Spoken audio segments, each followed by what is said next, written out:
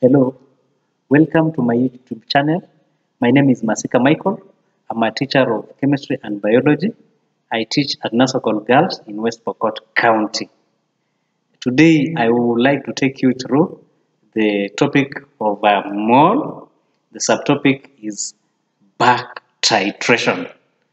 And before you walk through this with me, please subscribe to my YouTube channel and turn on the notification button so that you can be notified when I upload the next video.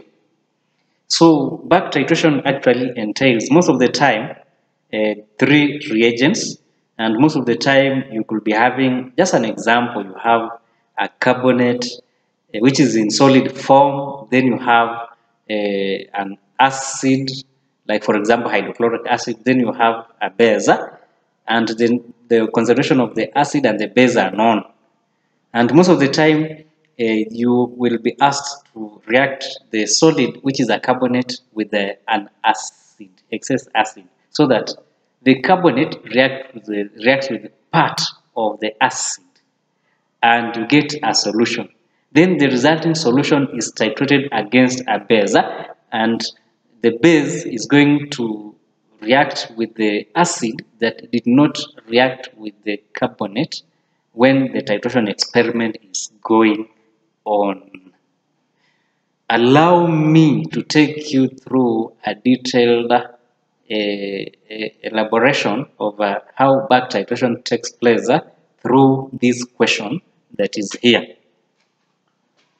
You are provided with solid A, and that is 0.5 grams of a divalent metal carbonate MCO3.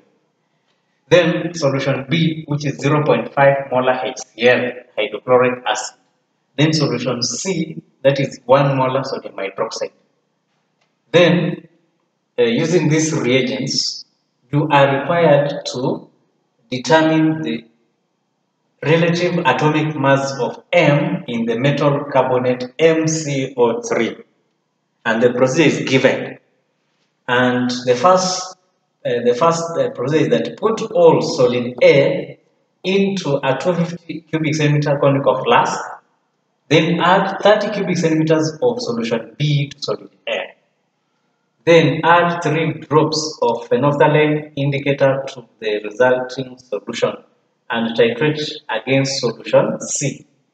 Then repeat the experiment 2 more times and complete the table below.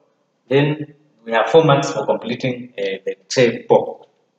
But now, before we discuss about how the table is completed, I want us to have a clear understanding of what is happening in this procedure and how the reactions that are happening there are going to take place. You can see it begins with adding 30 cubic centimeters of a solution B, which is hydrochloric acid, to solid A, which is a metal carbonate, which means we are going to react our carbonate with an acid.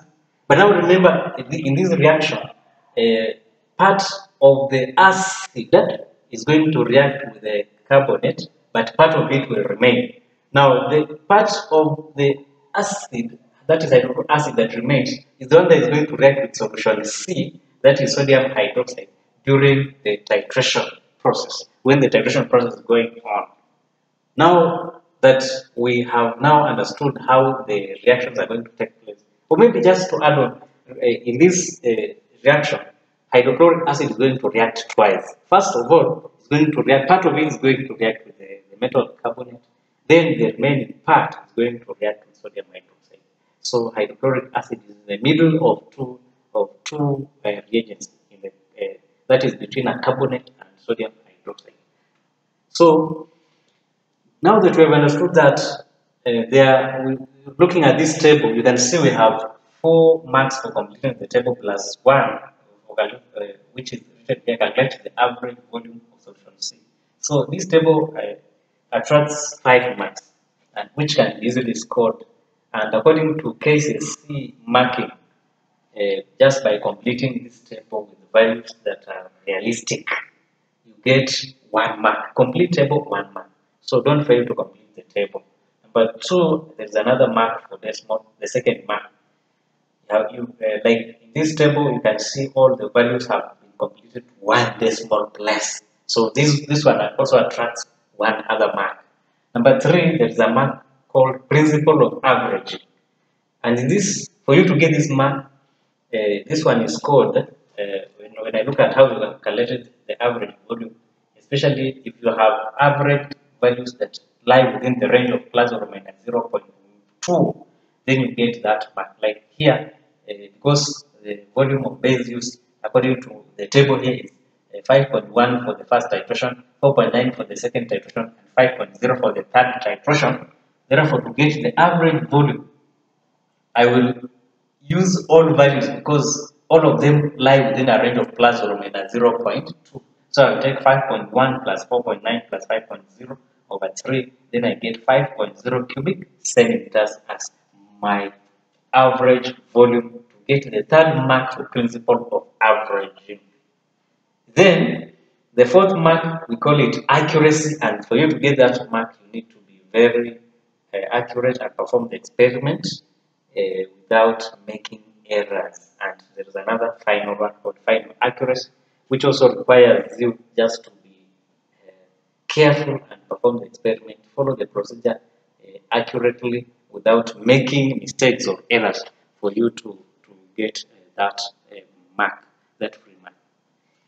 Then, now that we know how to get, now that we know how to get the 5 marks on the table, there are marks that follow on calculations. So let's move to part B. Now in part B, we have been asked to calculate the number of moles of sodium hydroxide used. So when we come back to the information that we have gathered and the data that we have gathered, we find that the volume of solution C, because it's the base, that one is the base, and that base is sodium hydroxide. So we have the volume of solution C used, and then we have the molarity of solution C. Now that we have the volume and we have the molarity to get the number of moles of sodium hydroxide used, we should just take the molarity, which is 0, which is 1, times 5, that is the volume over 1000, and we get 0.005 moles of sodium hydroxide. That is the volume of sodium hydroxide that was used during this titration experiment. Then remember, this sodium hydroxide, these moles of sodium hydroxide were reacting with hydrochloric acid in the mixture of A and B. And that hydrochloric acid is the one that remained after the hydrochloric acid had reacted with the part of the hydrochloric acid had reacted with the metal carbonate. Then, from 2 moles of hydrochloric acid that reacted with sodium hydroxide. Now that is the moles of excess hydrochloric acid. Those are the moles of sodium hydroxide, moles of hydrochloric acid that remained after part of it had reacted with the carbonate. So for those ones, we just use the mole ratio for the reaction between sodium hydroxide and HCl. And since the mole ratio is 1 to 1, therefore moles of hydrochloric acid is equal to moles of sodium hydroxide, and therefore that means that moles of hydrochloric acid that were in excess or that reacted with the base are 0.005 moles. 0.005 moles. Then C, find the moles of hydrochloric acid in 30 cubic centimeters of the original solution. That is original hydrochloric acid. Now, original hydrochloric acid, let's trace the original hydrochloric acid in the data given.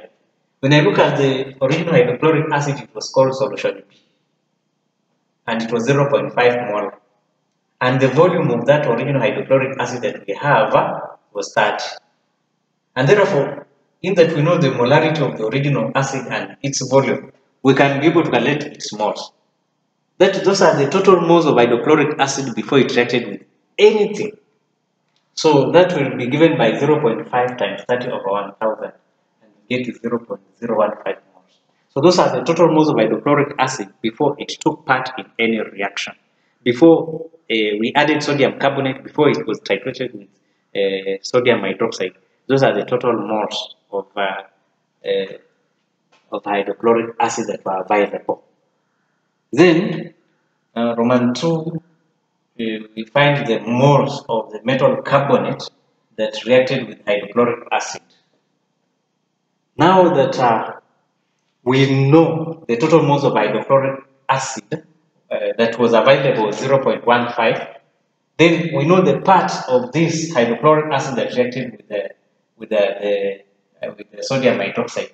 So we know that moles of hydrochloric acid that reacted with sodium hydroxide plus moles of hydrochloric acid that reacted with the carbonate should give us the total moles of hydrochloric acid, which is 0.015.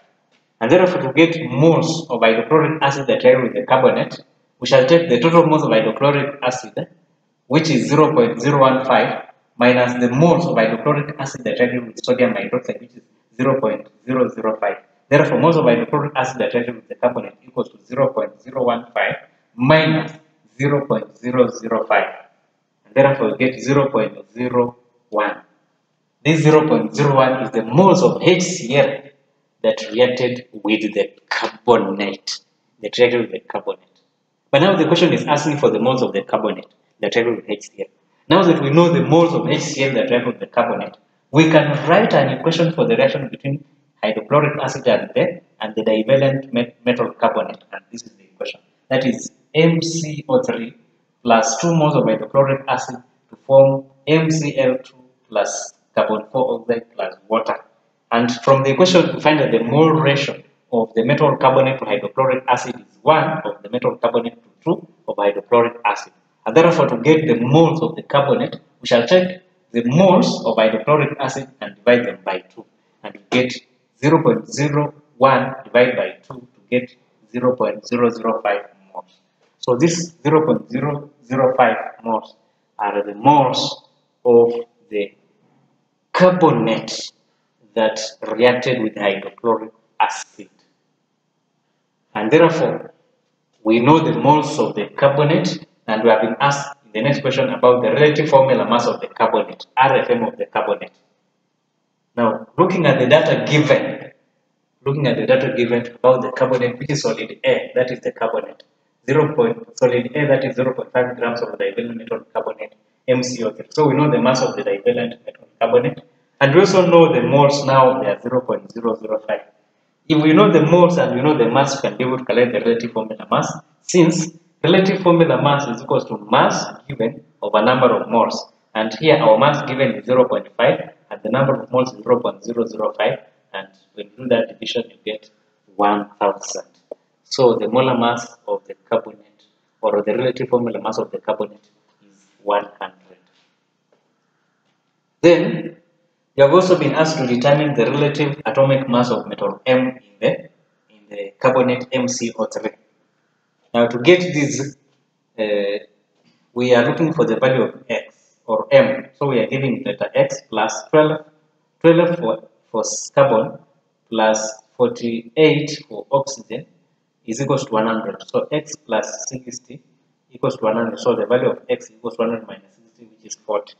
So this 40 will be the relative atomic mass of the carbonate, and that is the end of a sample back titration experiment. Thank you.